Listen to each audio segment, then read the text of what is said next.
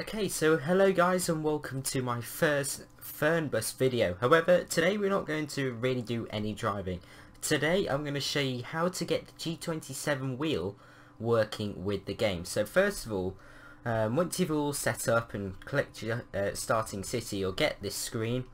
If you go to settings, controls, and then go to vehicle. So at the top it should say, if it's working correctly, it should say found devices, Logitech G27 Racing Wheel USB.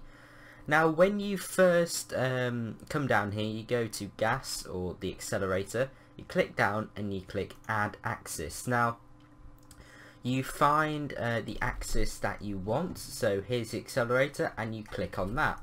It will then add it to here. Now when you do add it, it will be like this, fully on, and I had this issue and I found the fix for it. So if you go to this sort of mechanic screwdriver spanner looking icon, here are all the sort of ranges that you need that make it work, because as I said, it comes on as fully on, and when you take it off, then it's so when your foot's off it's like this, and then when you take your foot, then when you put your foot on it, it's off, if you see what I mean. So it's inverted. Now if you just have all these settings here, if you have it like that, then it works and you're good to go and it's not inverted anymore. Same with the brake. You again add the axis and click brake, and then go down here, and those are all the controls that you need. So pause the video if you need to have a look at those. And then the wheel axis, if we go to add axis again, and then it's the wheel axis at the top, as you can see. And when you do have it on, it's only on the right of the so a full turn, and it doesn't show up on this left side here, it's only on the right in the green section.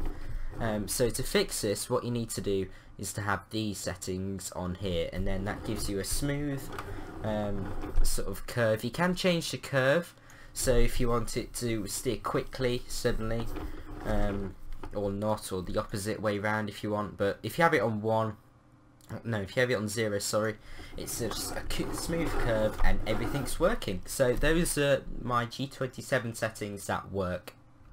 So I hope you found this tutorial helpful. If you did find it helpful, please do click that like. I'd really appreciate that, and want to subscribe for a lot more FernBus videos, driving games, Drive Club, Euro Truck, American Truck. We do all of that on this channel, so I'd really appreciate you clicking that like and subscribing. Now yeah, hopefully your G27's working now. I just wanted to put this video out there because I had this issue, and I just wanted it to make it easier for everyone else. Right. Still getting used to this game, but anyway, thank you for watching guys, and hopefully I'll see you soon. Goodbye.